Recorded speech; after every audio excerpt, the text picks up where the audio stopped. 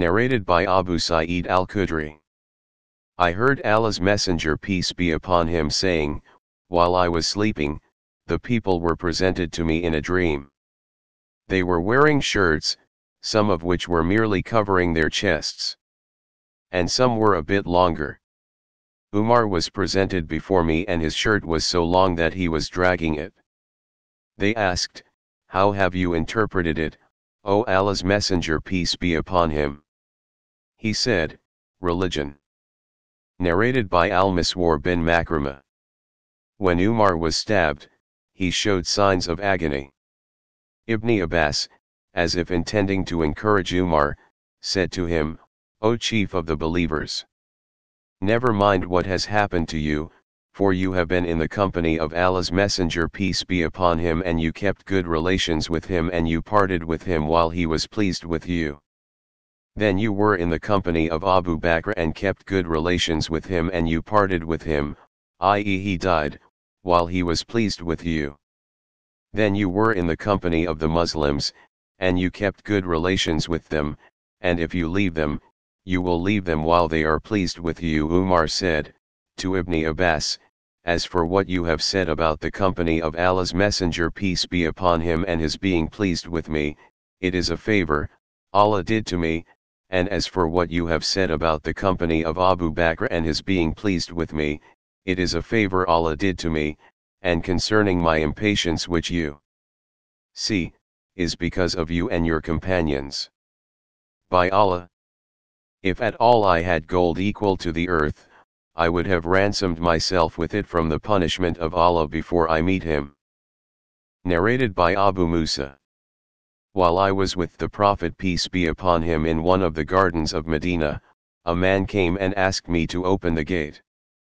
The Prophet peace be upon him said to me, "Open the gate for him and give him the glad tidings that he will enter paradise." I opened the gate for him, and behold, it was Abu Bakr. I informed him of the glad tidings the Prophet peace be upon him had said, and he praised Allah. Then another man came and asked me to open the gate.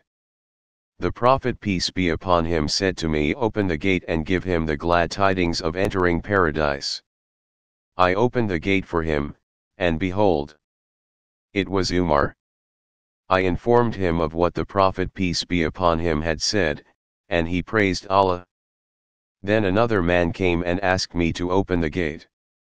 The Prophet peace be upon him said to me, "Open the gate for him and inform him of the glad tidings, of entering paradise with the calamity which will befall him." Behold, it was Uthman. I informed him of what Allah's Messenger peace be upon him had said. He praised Allah and said, "I seek Allah's aid." Narrated by Abdullah bin Hisham. We were with the Prophet peace be upon him while he was holding Umar bin al-Khattab by the hand. Narrated by Abu Musa. The Prophet peace be upon him entered a garden and ordered me to guard its gate. A man came and asked permission to enter. The Prophet peace be upon him said, "Admit him and give him the glad tidings of entering paradise." Behold, it was Abu Bakr. Another man came and asked the permission to enter. The Prophet peace be upon him said, "Admit him and give him the glad tidings of entering paradise." Behold, it was Umar. Then another man came, asking the permission to enter. The Prophet peace be upon him kept silent for a short while and then said, "Admit him and give him the glad tidings of entering paradise with the calamity which will befall him." Behold, it was Uthman bin Affan. Asim, in another narration, said that the Prophet peace be upon him was sitting in a place where there was water, and he was uncovering both his knees or his knee, and when Uthman entered, he covered them, or it.